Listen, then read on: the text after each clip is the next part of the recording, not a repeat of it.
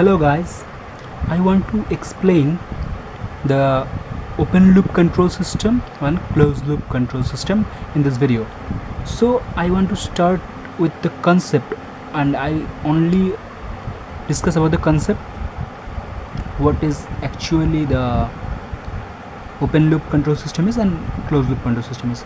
So for an example, suppose it's a basketball bucket and someone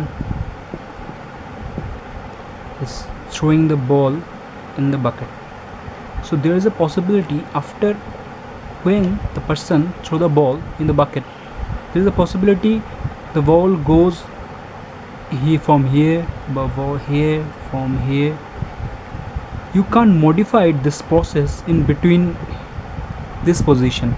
After you throw the ball, you can't modify the process for for correction and for perfectly throwing in the bucket. So, and this is a very quick process. So this total system is compared with a open loop control system. Open loop control system is a system where you can't modify it during the process, and after the process completed, you can restart with the process. You can't modify it, and it's a very fast process. For very fast process, we can use the open loop control system. And for the example of closed loop control system, you can take a car driving towards this thing, and you can easily control the speed.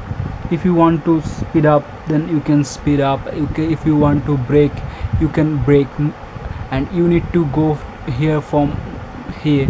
So in this total process, you can control your speed, you can control your direction. If you go for this, you can control back your car from the right position. So you can control during the process, so by using some feedbacks. So this is something you can call the closed loop control system. So this is the basic concept. The open loop control system is actually a quick process, and there is no feedback you can apply during the process.